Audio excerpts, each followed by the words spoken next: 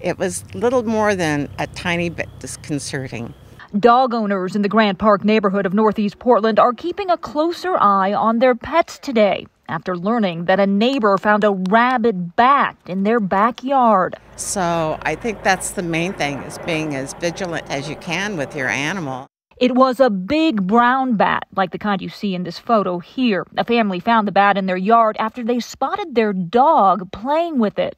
We identified that there were no human exposures to this bat, and the dog was up to date on rabies, received an additional booster dose, and then we'll have a 45-day home quarantine. Lisa Ferguson is the communicable disease manager with Multnomah County Health. So we have occasionally in Oregon seen rabies in coyotes or skunks or cats, but it is typically all originating from bats. Ferguson says this is a good reminder to make sure your own pets are up to date on their rabies shots. And if you see an animal that appears to be sick, one of the most important things is do not handle it with your bare hands. The way that rabies is spread is through contact with saliva or brain tissue from an animal that has it. And so that's why biting is how it's spread, because it's in the saliva.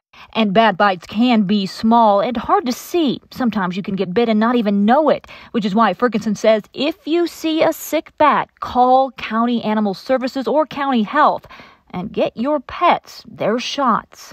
And especially now with the rabies going on in Portland, if people are kind of not up to date or on the fence about it, it'd probably be a good time to reconsider. And again, if you see what appears to be a sick bat, both Multnomah and Washington County Health Departments recommend that you call them first. Do not try to handle it yourself. Keely Chalmers, KGW News.